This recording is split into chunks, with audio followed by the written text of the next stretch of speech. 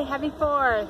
I wanted to go over some of the myths or concerns that people have about wine and the reasons why you shouldn't have to fall into that trap or be persuaded. Not to say that that's a bad thing, but no, hey, people have good intentions.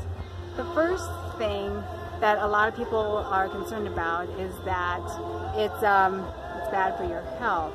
And I'm here to say that it's not. There is a lot of information out there that's based on opinions, and yes, they're going to find facts to back it up. But it's really about finding the cleaner type of wines. So that's one thing to consider. The other thing would be the frequency. You do want to monitor, because too much of a good thing is still not good at all. I mean, too much of coffee, too much of sugar, so it can be toxic too. Think about that. I mean, putting things into perspective would really help out a lot.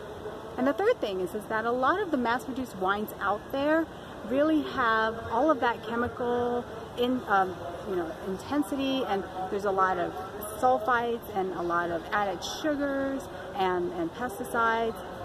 So that multiplies the dangers of wine. I would strongly suggest that you go and do your research on cleaner type of wines, healthier vegan wines. It has to be pure vegan, can't have fish bladder or cow guts. So I would really go for a cleaner, healthier wine alternative. So I hope you gathered enough value from all this. I will see you in the next video. Please be sure to share this post, and thank you so much for listening.